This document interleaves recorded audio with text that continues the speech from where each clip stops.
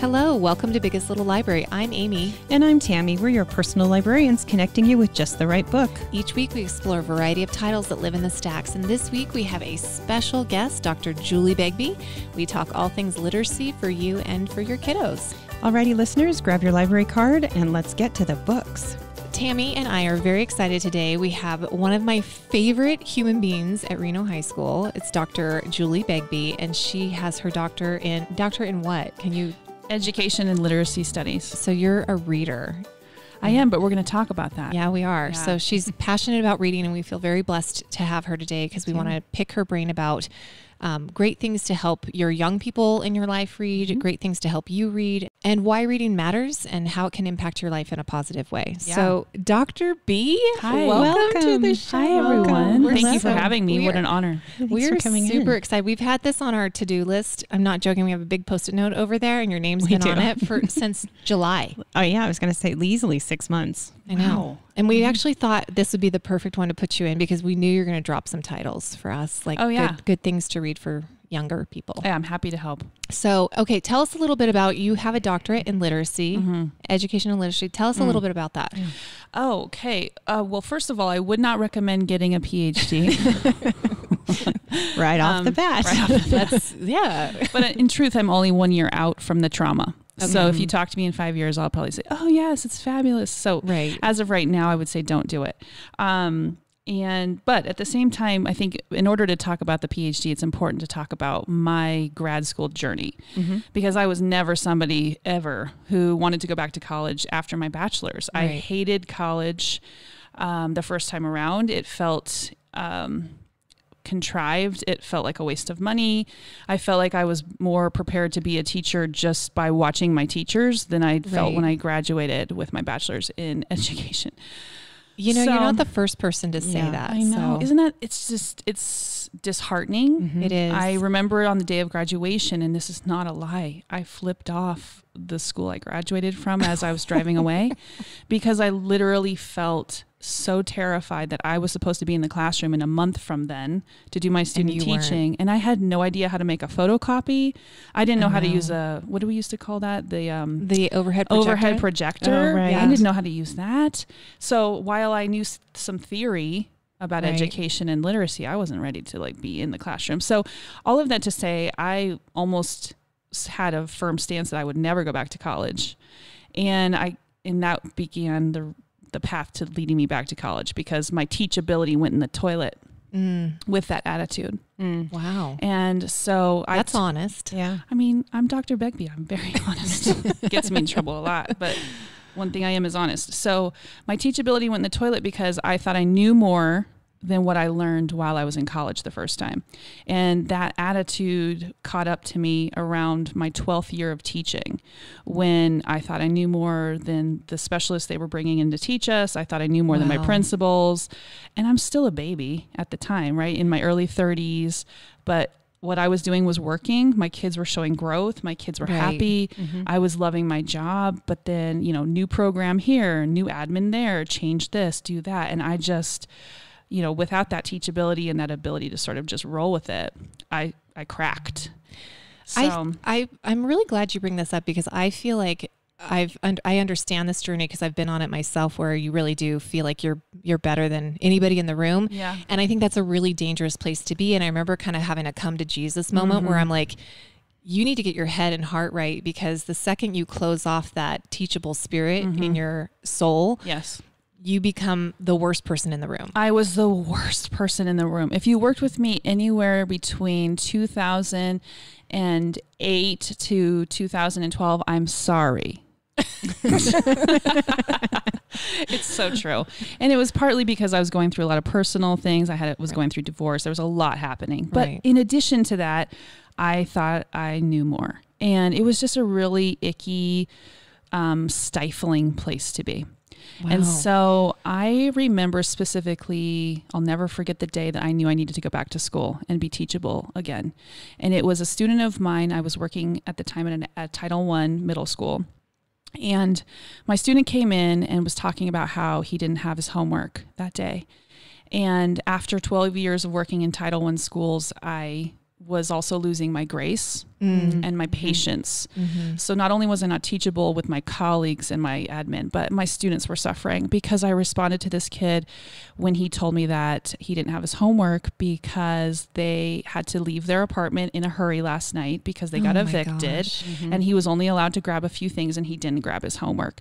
And instead of responding the way I should have, which was, hey, no big deal, let's work on it together. I'm so sorry you had to leave in a hurry. Is there anything I can give you? Are you hungry? It was, there's no excuse. My homework was due today. Ooh. And I had never responded that way. And I saw this little boy's eyes. He didn't cry, but he cried without crying. Oh. And it was because I had earned a relationship with him up until that point, and then I severed it in that moment. Oh, wow. And it took me the rest of the school year to earn his trust back. And so in that moment, I went home and I thought, if I don't have grace and patience for the circumstances that these children are in, then I can't teach at this school, and I can't teach middle school. And that kind of led me down this path of, why am I teaching? Why am I doing this? And ultimately what was illuminated for me was I felt so trapped, and I felt trapped partly in my own lack of teachability, but also in this idea that I was teaching middle school students with so many reading and writing gaps. And I had no idea how to teach them to read or write from like a very basic elementary level, because I was trained 7th through 12th grade English. Right. They don't teach that. They don't teach that, right. Especially in the 90s, late 90s and the early 2000s. They didn't teach that at all. It wasn't even thought of that a 10th grade English teacher would have to teach basic literacy. Right. So for me, I realized that I was starting to get jaded by my own lack of knowledge of how to teach kids early literacy skills when they were teenagers. And so I went home that night and I started researching colleges that could teach me how to teach kids to read and write from the ground level. Which is amazing, because there are teachers who get to that point and then don't do anything to fix it. And I think that happens in education, in my own experience, somewhere between 12 and 15 years.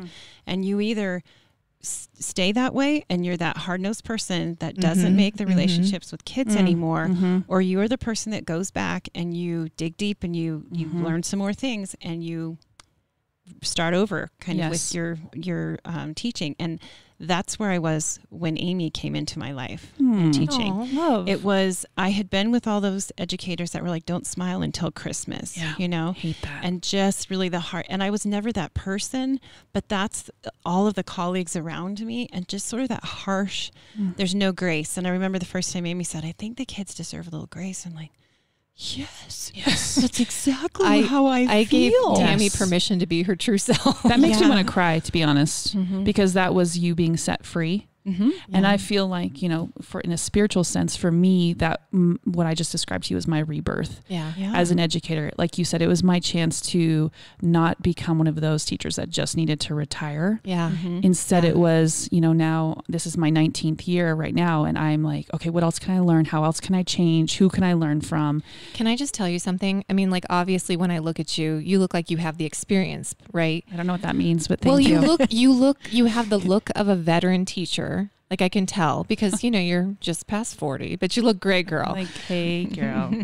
But I will tell you, you do not teach like a veteran teacher. Like, your energy and your vibe gives off like somebody in their first 5 years, which I take that as a compliment. High compliment. Yes. It's a high compliment. So thank you. Yeah. I've seen you teach. Did you know that? Tell me more. You were in here.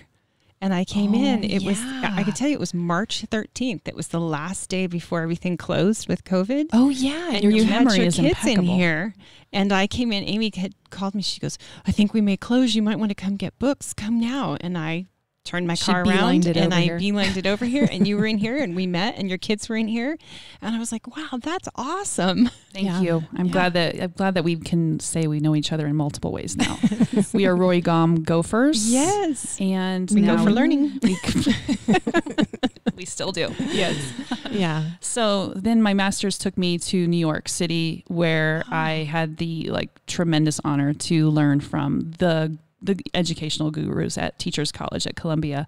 And basically I was taken down as many pegs as there could possibly be in a person's life, because I went in thinking I was, you know, the smartest person in the room, and quickly learned that I was not even smart at all, which was beautiful. It was such a great experience because I never knew how to ask for help. I never knew where to search for the gurus, the people ahead of me who've done the work. Right. And so there is where I learned that I'm actually just standing on the shoulders of all of the people before us who've done the work. And I thought I was creating it all. And so it was beautiful for me to like strip myself of that sort of pride and expectation that I was the one creating it all. Instead, it's who can I ask to help me with this so I don't have to spend 3 weeks trying to figure it out. Right. And so that experience allowed me to work in an elementary school in Brooklyn. And I was working in there for the semester to be able to watch and learn how to teach kids to read and write from the ground up. And fascinating.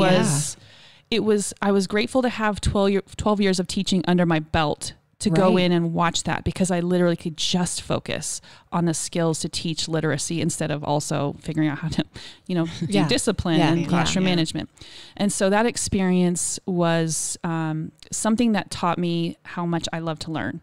And so after I graduated from New York and came back to Reno, I thought, I just need to keep learning, because this is A, so fun, and B, I think maybe I might be onto something here. Right. I didn't know what I was onto.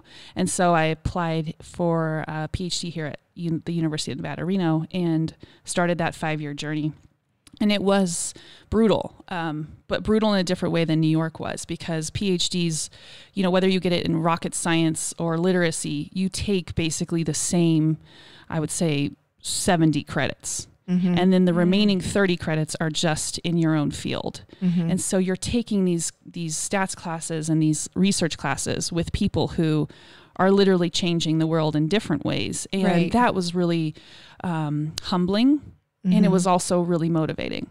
So I think, because of that, I had no idea what my ceiling was for my knowledge or how much I could push myself. And the ceiling just kept getting higher and higher because I just kept pushing and pushing, which was, as a teacher, I was still in the classroom that whole time. And so I was always telling my students, as we're all students in this room. Right. I'm pushing myself at night in night classes, and you guys are pushing yourself in the day. And that really kind of helped connect me to the students in a new way. And that was a beautiful experience. That's cool. It is. I love that. That's really cool. Thanks, guys. Yeah. So my PhD's in literacy. My focus of my dissertation is teenagers, because teenagers are my life, my heart and soul. And then within that is looking at motivation, reading motivation, and seeing if reading motivation can help with their literacy outcomes. And some of my findings, I did a quantitative study, which is not typical for literacy. Most of the time it's a qualitative study.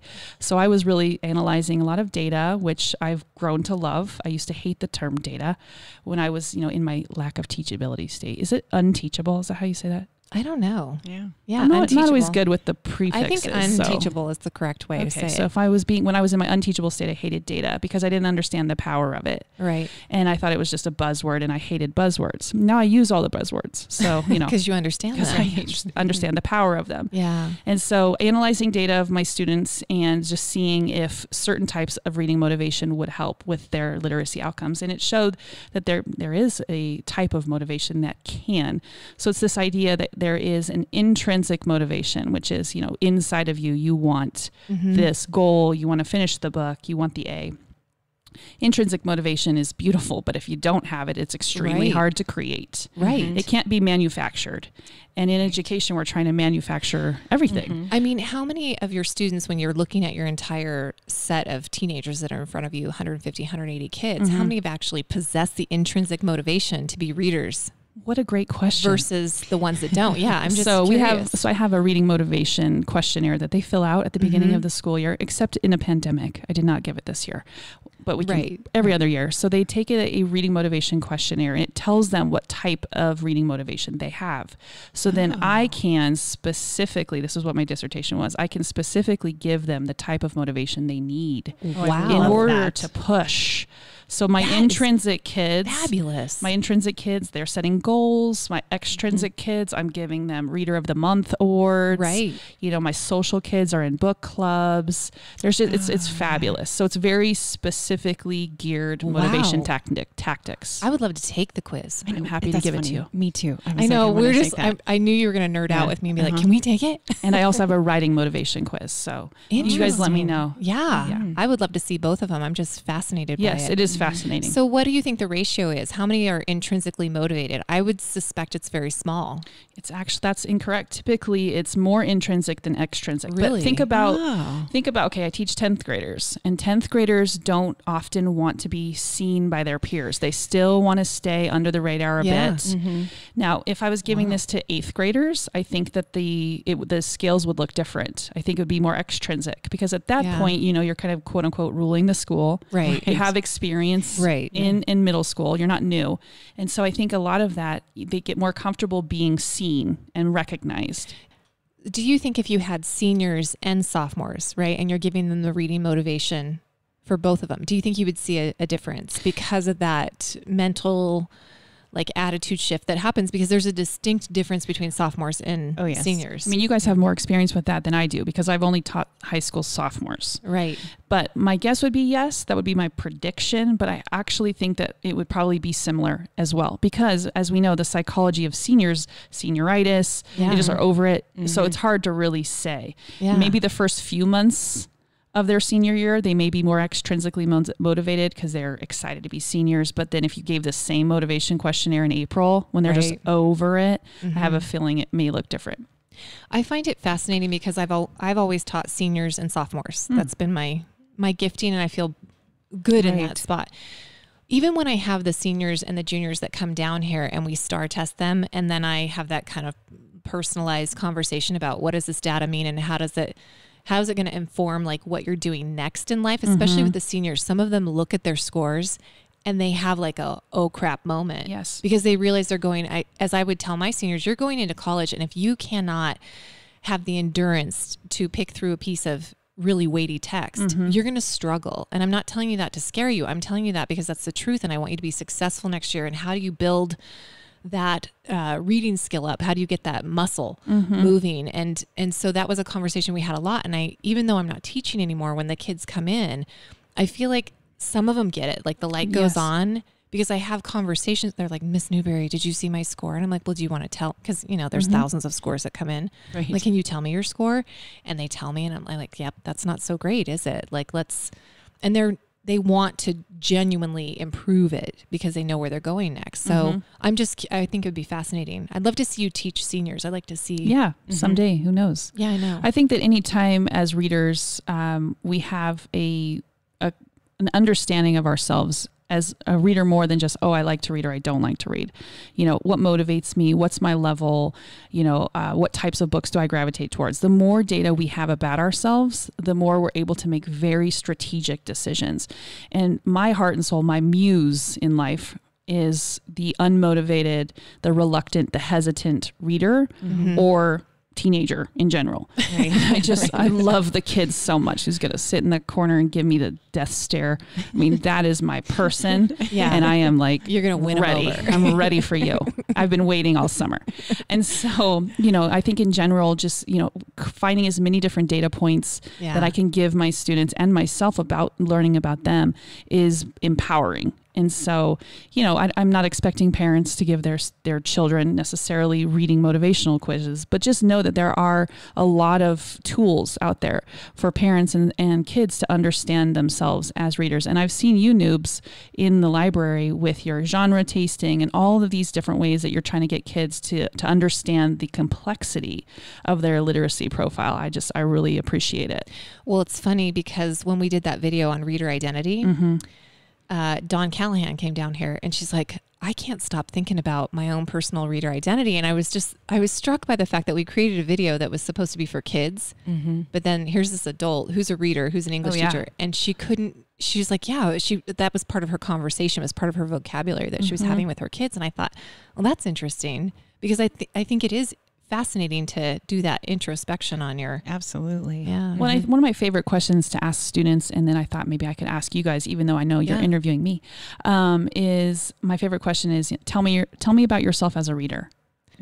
Oh, Tams. I do. I love that. You want me to tell you? Yes, yeah. please. So I really was not a reader until about middle school. My family, they've all been readers. That's predominantly what my parents did in the evenings. And I was very reluctant until I found a couple of books, a series of books that spoke to me. And then I never quit after that. I've always been a reader. And then I would get in more trouble because I wouldn't do my chores or what my mom wanted me to do because I was sneaking off and reading another chapter or two. And I'd say, oh, one more chapter. And then, I'm trying to finish the book. But it wasn't something I gravitated to. What would your life have looked like had you never found that initial series that kind of pulled you in? I don't know, because as we've talked before, it was historical fiction and I became a history teacher. That's, I know. It's about the fingerprints all over your life. Mm-hmm. So I like that. Fingerprints all over your life. You do, well, and if you look back, I read a book once and I don't even remember what it's called, which is like the worst thing for a librarian to say. I know. They talk about how in your life, when you see where you're at right now or what your desires or your heart is, you can look back in your past and see fingerprints of that destiny all over your life. So that was, I think that's what that is for you. It is for sure. So, what about you? What was the first question? Tell me about yourself as a reader. Okay. So my mom, we did not have a ton of money growing up. And I remember, I wouldn't say I was, poor, but we, struggled. We struggled a lot. But I do remember being a kid in elementary school and she would take me into the Scholastic book fairs. Yeah. And those were amazing. Right? Oh, geez. And she's like, you can have anything you want. Wow. And I remember I got Watership Down. I never read it, by the way, because it was one too of my hard. books. It's one of my books. Did you read it this year or are you going to read it? No, but that's the book that in middle school that I read that made me a reader. Fascinating. I got Wrinkle in Time. Yes, I got all these great books. And I remember her letting me buy those. And then she would take me to the teacher store, because that's where you'd find YA books back in that time frame in the 70s, 80s. Like they were not, there wasn't a big YA market at that time. Not at all. But it's funny because you go to college and your personal reading kind of stops, right? Oh, You don't have time for it. And so then you get done with college and I got a job teaching English here and I didn't have time because I was barely hanging on to trying to do the job well. And then I had kids and I didn't have any personal time there. And then I went back to teaching, and this was like the turning point for me as an adult. We went during finals, we went to lunch, and Terry said to me during lunch, she's like, so what are you personally reading? And I had this moment of like, oh no, because I said, well, I'm grading all the time, Terry. I don't have time to read. And he looked at me, he's like, but you love to read and you're an English teacher. And it was like one of those moments, like he didn't say it to me as much as I said it to myself. Like if I'm going to be telling kids that they have to be reading and they have to be writing, then I have to walk my talk. It was a switch for me. It was a total switch for me. It was a teachable moment. It was like, I need to get my crap together and be the person that I'm telling these kids that I really am, because I'm not that person. And so that's when I'd say it really started for me again as an adult. And that was probably like 34. It was, Well, and then we read extensively when we team taught together and gave book talks all the time and read the books that we thought the kids would be interested in. And then they did become interested in them because we had that enthusiasm for them. And so... And I will tell you, when I went to McQueen to teach, I wanted Gabe in my classroom. I really designed that sophomore curriculum around reluctant boy readers. Like all the books were very geared toward that type of reader because I knew my son was that. And then my husband said he would read every book with Gabe. And I saw the power of parents engaging in a conversation with their kid about a book. Now, obviously, I was Gabe's teacher, so he was not as enthralled with me knowing about the book because I was the expert in the room. But watching he and Kevin have this conversation about Alas, Babylon or 1984, and they still have moments where they're like, remember that one book? Like they still do that. And I think that that's very powerful for students. Well, and research shows that if kids are seeing the male figure in their lives reading, the kind of push that it gives them into reading is monumental. And part of that, one of the most fascinating parts of research for me that I've learned is that, high schoolers and middle schoolers think that reading is gendered. They think it's female. So that's part of why boys are reluctant in their adolescence, is because if they think back through their life, who is the one who's mostly reading to them? Women. Yeah. Mom. Because mom mom or mother figure, Yeah. or their teachers are often female. In elementary school. Their librarian is often female. And if there is a male in the school, they aren't necessarily known as the person you go to talk about books. And so there's this huge gap from, but I'm a boy and I only see girls reading. And then when I go into the library, I feel like most fiction books are geared toward girls. I don't see myself accurately represented in literature for boys. So there's a huge shift. Look at our faces. There's a huge shift in the last, I'd say 20, 30 years, recognizing that that's how boys are feeling. And so that's where you're seeing the rise of the graphic novel, which I'm the most gigantic fan of. Oh, huge. And, there's the rise of the different archetypes in YA literature for boys, and trying to pull in different narratives that have not been represented or represented accurately in literature. So I think, we just assume, if you look at kind of our bias or our stereotypes, is that boys want to read nonfiction and girls want to read fiction. But part of the reason why they want to read nonfiction is because they can't see themselves in the fiction. Yeah. Oh man, that is kind of terrifying. It is terrifying. So as parents and teachers, it's just, making sure that they see everybody in the family reading, male, female, grandparents, ages, all of that, different ages, that matters. And making sure that you're picking not your kind of stereotypical books for boys and stereotypical books for girls. It's, as a family, let's pick a book and we're going to read it together, or we're going to listen to an audiobook on the car ride every day to school. And it's going to be a genre that we're not used to.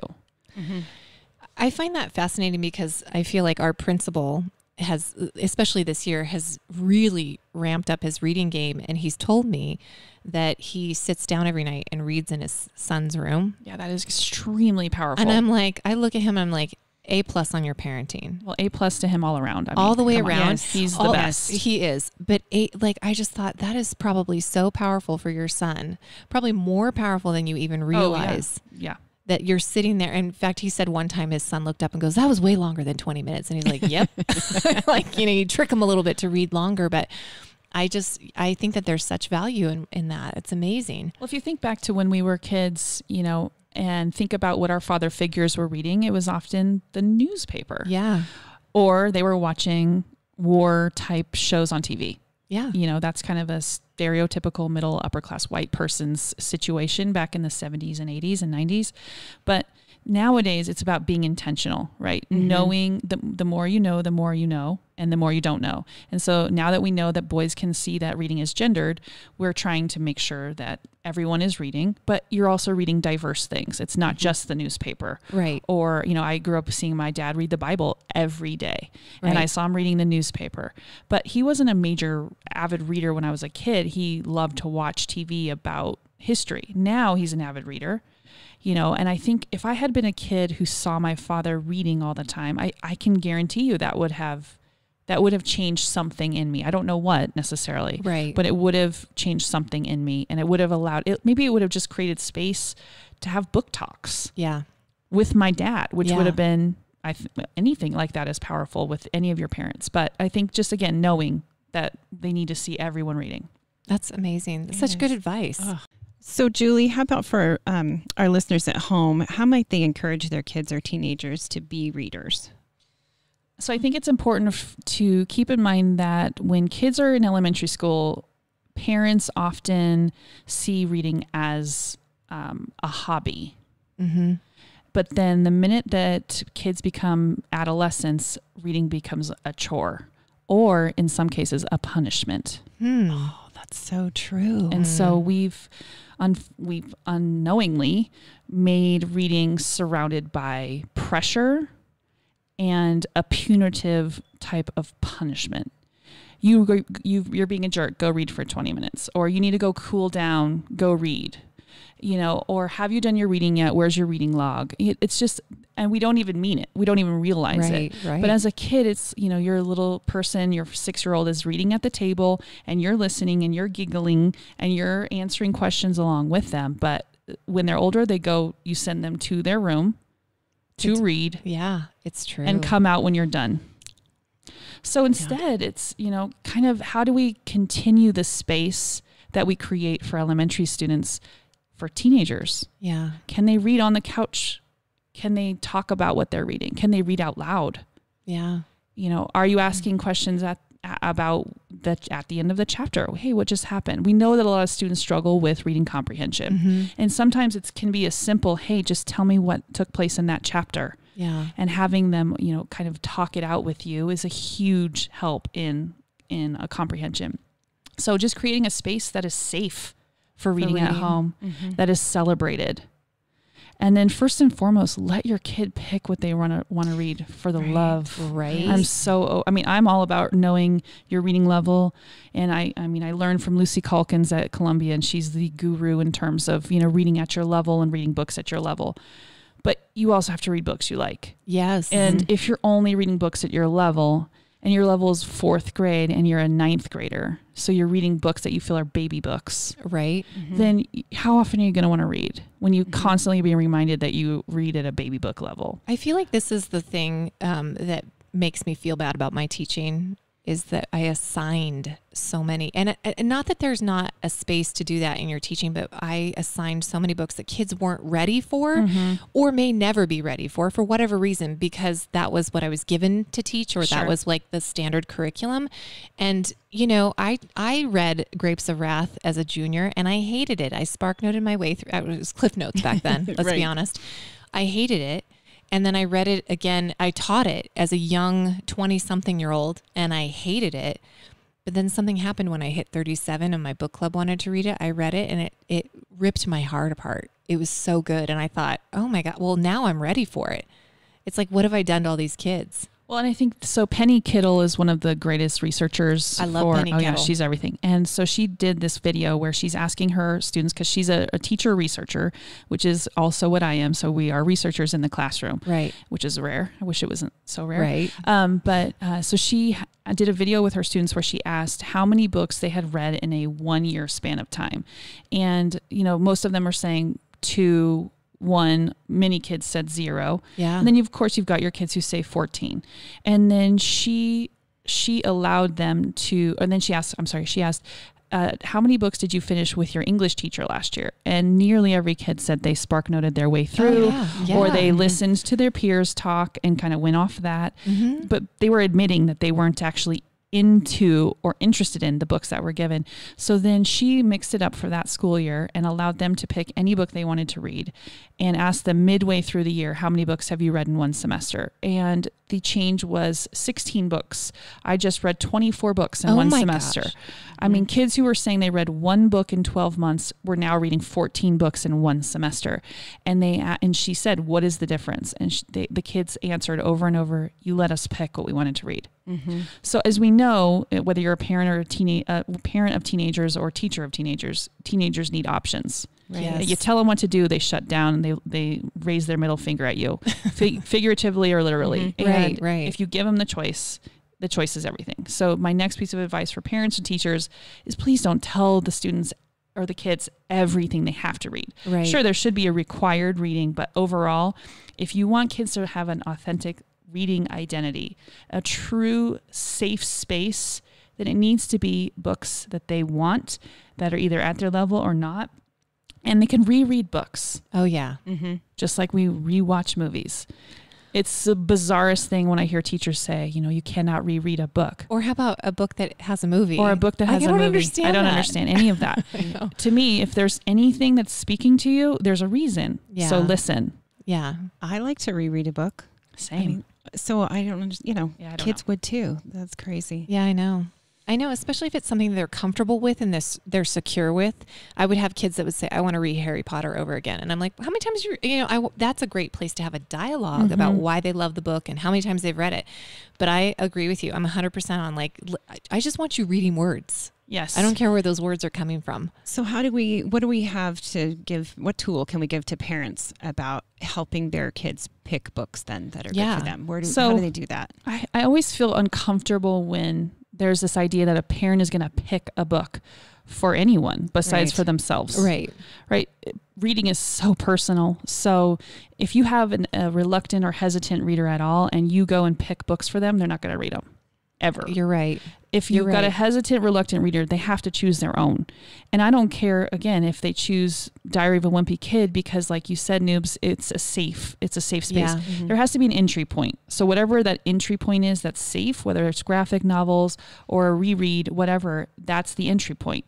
And then give them 6 months. And at that point, you can start buying books that they would actually enjoy, because now they know themselves as a reader. Would you recommend, like if somebody's trying to get their kid into reading and they want to find him a book, would you say, okay, parent or responsible adult that's in charge of this kid, go to the bookstore? What would you say? Like, how are they going to find that entry point? Like, so oftentimes hesitant, reluctant readers don't find going to the bookstore enjoyable like us nerds do. Okay. So, hey, let's go to Sundance. They're going to look at the music, which they do have cool records and stuff. Yeah. But they aren't going to gravitate towards the books, because again, there's a hesitancy. That's why I like to call them hesitant readers, is because we walk in and it's like a mecca. We want to grab and touch everything. Right. They don't want to touch anything because they may have a low reading level, and so they don't know what to read because they don't know what they can read.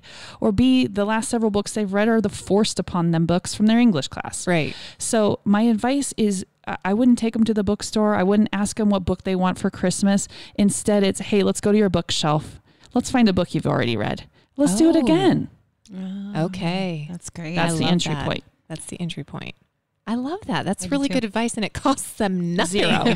Right. It costs them nothing unless they don't have any books, which does sometimes happen. Oh yes, that's very common. Yeah. So in that case, it would be just the discussion of, in your second, third grade class, what was a book you remember that you really loved? And then you head to the library for them. Right. Don't take them there because they're going to have a panic attack. Right. Go and get the book and check it out from the library. Okay. I love that. Okay. So here's a question that I want to know. In your room, I've seen your library, which I love and I support. Well, that's because you gave me 95% of the books. Thank you. I know. Whenever I'm weeding, I'm like, let's see what Jules wants first. I want them all. Because every time. Yeah. Okay. So what are like 5 titles that you feel like are just can't miss titles? Like they go out, they get good responses, they go out and they come back fast because kids are kind of devouring them. So what would you say? Most of those books, whether I was teaching middle school or high school, are the same, which to me is interesting. Yeah, right? I'm curious. So it's going to be A Child Called It. Okay. Oh, yes. Mm-hmm. I have 10 copies over there. Okay, Wonder. Okay. Okay. The Harry Potter series, of course. Of course. Diary of a Wimpy Kid. I know. And again, I'm teaching 10th graders, but here's the thing that I think is important, and I feel this way about my own reader identity. I need books I can consume. Yes. Mm-hmm. I don't need something that's going to take me a month. I want something that's going to be done in a week. And so I think it's really important for us to allow kids to consume. And so I think that's the power of a Diary of a Wimpy Kid or a graphic novel, is they can be reading extremely complex themes and plots, but done so in a way that is meant to be accessible and meant to be consumed. And so I think, that's why I'm always a supporter of books like a Diary of a Wimpy Kid or the graphic novel, is because they're done. It's about completing books. Okay, so I call that stalling. There are certain books in my year that I stall out over, and I'm a good reader. Yeah. Right. In fact, the one that I was preparing for our next book talk, I stalled out like midway through, and I really had to kind of push myself.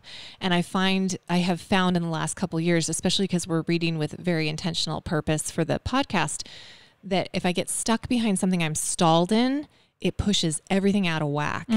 And I don't like that feeling. It feels like, okay, then I have this internal conversation of like, should I just abandon this book? Should I pick something else up that's going to get me through it faster? Because if I can't, or should I push through? Because sometimes I think it's worthwhile to push through. I mean, there's advantages to doing both abandoning and pushing through, but I hate it when I get stalled. And in fact, I only have like 5 more pages in this thing with you for next week. And I'm like, this damn book has stalled me, and it's stalled and it ruins my flow. Yes. Right. Because I can get on it. I'm like, I read 1, 2, 3 a week, and then I get stalled behind something and I don't get to something for 3 more weeks. Right. It pisses me off. I feel like I understand that. I think every reader understands what you're talking about. We have empathy for that. And I think it'd be helpful, now that we're saying this, to have a section in our library, classroom, and school libraries that are for books that you can just consume. Yeah. And I think we should think of a cool name for it. I'm sure there already is one. We can find it. But just this idea like, hey, you want to have a book that is going to keep you out of the depth of these deep thoughts and deep themes. And it's just enjoyable. It's just entertaining. And you could be probably done in a few days. I mean, I'm here for that right now. If you ask me what kind of reader I am right now, I am just about, I will only consume it if it's fast, because I am still recovering from reading academic writing. And academic writing is so dense that it takes years to recover from. So if it's not something I can consume with little thought and a quick amount of time, I'm not interested in it. Yeah. And there's a lot of kids like that. I was just going to mention this series by Gabrielle Lord called Conspiracy 365. And it was a series, it's a 12-book series where each book is a month. And this overarching plot, it's in each month, but then in the entire year. Wow. And what I liked about the books for reluctant readers is that it counted down the pages. So when I would hand it to a boy, that's genius. And we would talk about the January, what was going to happen in the January, and I'd say, but look, and they're like, it goes backwards. I said, yeah, it counts you down, because kids are always like, how many pages? I thought it was genius. It's genius for that way of consuming a book that you were just talking about. So creating a genre, a space where kids, again, for our hesitant, our reluctant readers, that they know that that's a safe area, because my guess is that those books are probably also written at various levels, so that you've got, you're kind of breaching a bunch of those hindrances all in one book. Yes. Yeah. And let's be honest, when I got on a treadmill, I'd rather start at 30 and go backwards than start at 1, because I want to get off at 3. Right. So true. Exactly. Okay. So let's go to some personal. I want to ask you some personal questions. What are you currently reading right now? Speaking of consuming, I'm in a stalling book. I think is it the one that's on your bookshelf? No. Okay. Well, I mean, on your little placard that's outside. Okay. What are you reading? Okay. So I am reading A Tree Grows in Brooklyn by Betty Smith. And I'm only reading that because one of my freshmen recommended it to me. And she was so in love with it. And I've always heard of it. Right. Yeah. And I worked in Brooklyn. So I thought, okay, maybe I need to attach to some schema. I lived there. It'll be fun. It'll get me interested in reading again. It's beautiful writing. I'm halfway through. I've been halfway through for about 6 weeks. And I haven't read anything in the meantime. Yeah, because it stalls you. It stalls me. But then I think it's very important to honor the fact that in your job, if you have to read for your job, you have to count that as a part of your reader identity. I have a hard time when people are like, what are you personally reading? Like your principal said to you back then. I think that's important, but I think it's important to look at the comprehensive reader. Right. And all day long in my job, I am reading. Yeah.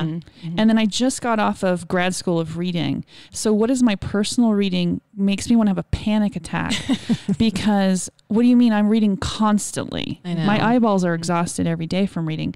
But if I'm not reading something personal, it doesn't count. Right. So I think it's important to give credence to all the ways we're reading throughout the day.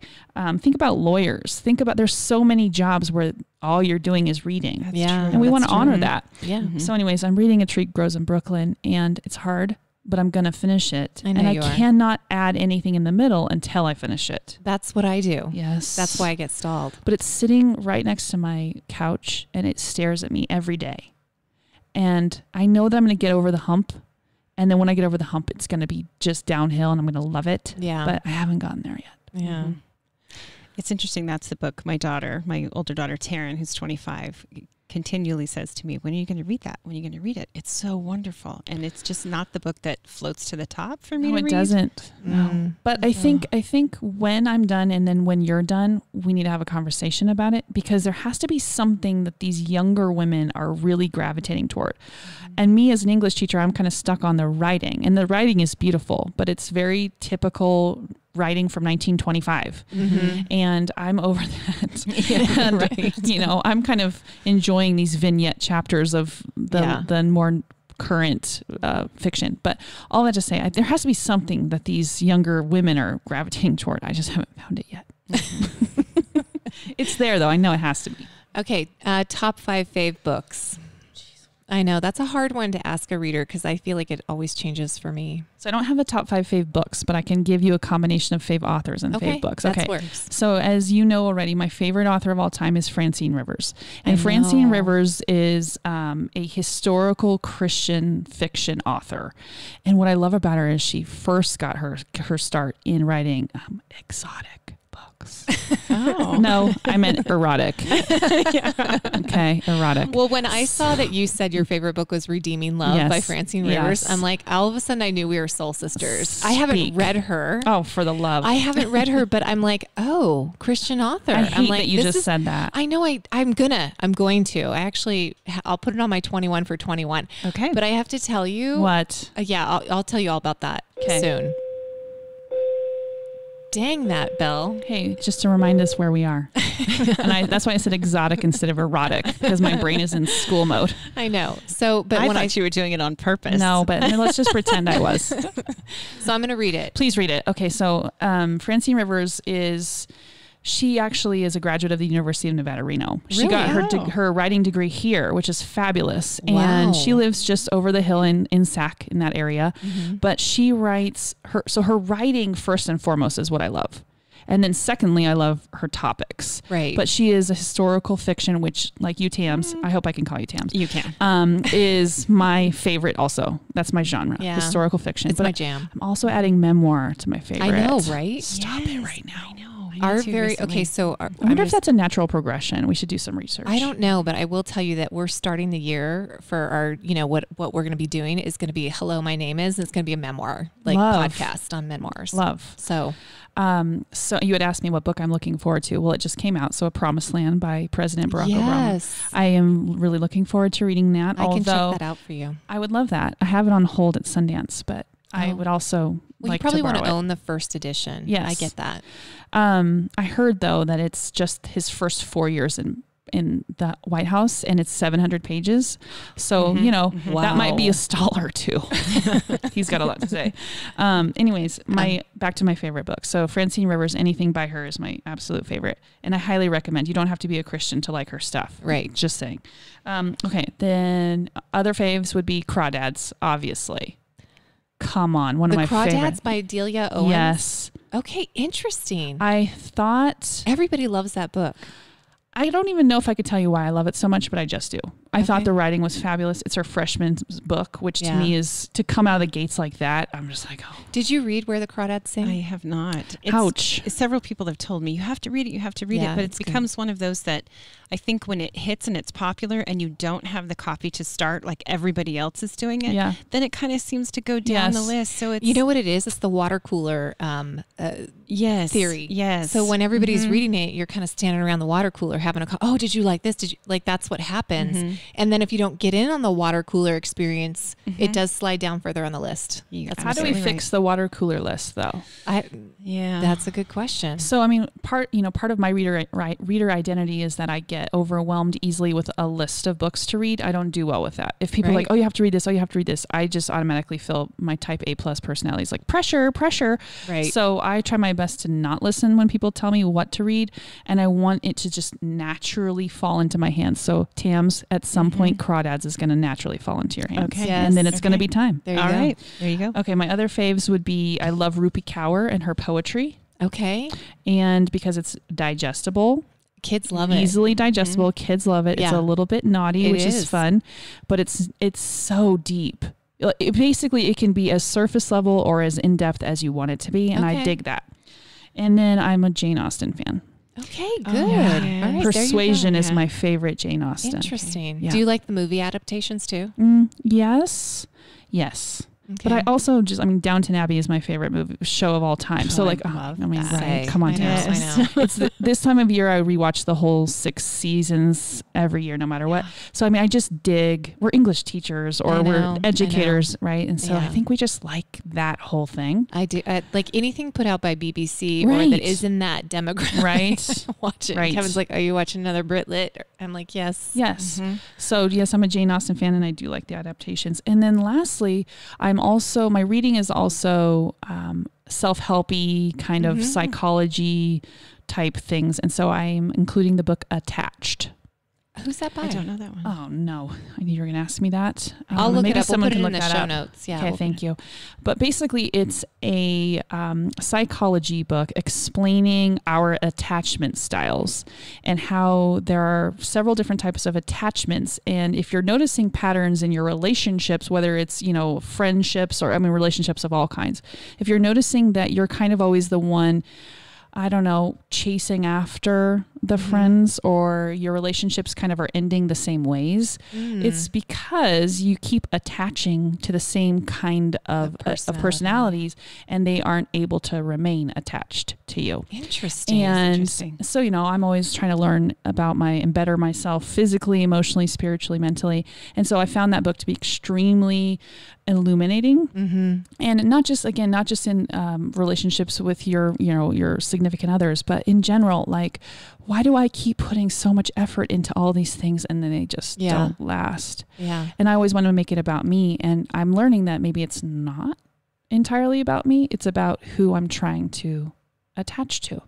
And so I highly recommend that book as well. Oh, excellent. Yeah, it looks really good. I just looked it up. And I've actually shared that with students before, because I had one particular student last year who's like, I just keep finding the same type of boyfriend and I don't know why it always ends the same way. I'm like, honey, there's actually a reason here. We'll read this book. So she read it, and it's definitely a level for high schoolers. Yeah. And she was like, oh my God, that just changed my life. Wow. And I said, girl, same. That's what books, and that's what books do. At the end of the day, they change your life.